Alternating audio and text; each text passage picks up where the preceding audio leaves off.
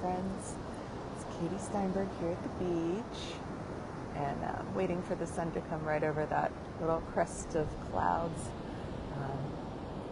And I don't know, if you're a Floridian, at least an East Coast Floridian, you know that the last week has been rain and clouds and gloom and fog and mist and just all this weather that we Floridians are not super used to at this time of year.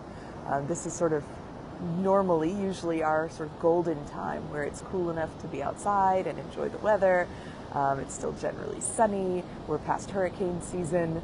So it's generally like a time of certain jubilee for us, and for it to have been gray and gloomy and gross for the last week has been, well, just depressing. And on top of that, it seemed like almost every conversation I had with a friend this week was going through something big and hard, life-altering kinds of things, death kinds of things, permanent kinds of things. And boy, if that didn't just leave space for a whole lot of feeling low, feeling blue, feeling gray this week.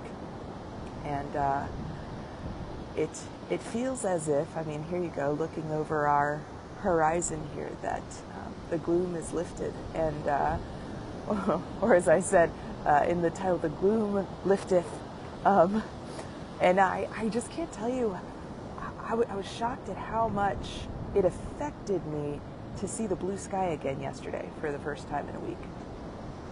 I'm not somebody who generally struggles with seasonal affect disorder or seasonal depression, but it turns out I rely a lot more on that blue sky and bright sun than I realized. And for those 5 or 7 days, I was a little lower energy than normal, but I just kind of muddled through and made do.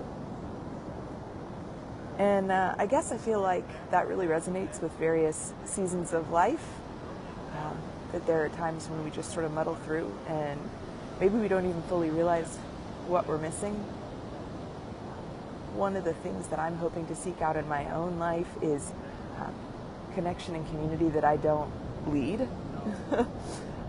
It seems like all the things I get involved with, yoga and church work and various book tours and these kinds of things, are all end up being things that I lead, or even things I get involved with and then kind of say, I know, or things that I wish for in the world and I say, let's make it, let's start it.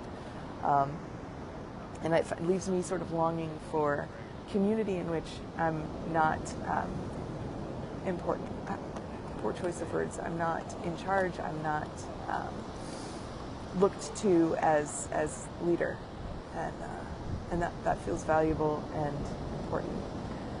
And I wonder if I believe that it will likely be much like the clouds clearing. It'll be a thing I missed that I didn't know I missed, and will feel like a weight lifting.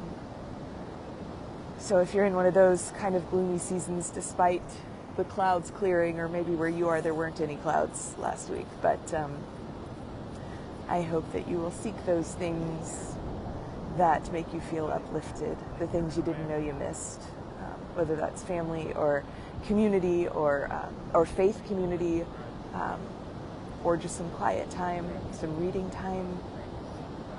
May you find what makes your heart feel full and not neglect it and just muddle through. I don't believe that if there is a God in all of this, that God would want you to be muddling through all the time. I'm sure it's part of it. We all have to figure it out, but may you find the places that make your heart feel full, and may the gloom lifteth. Grace and peace, friends.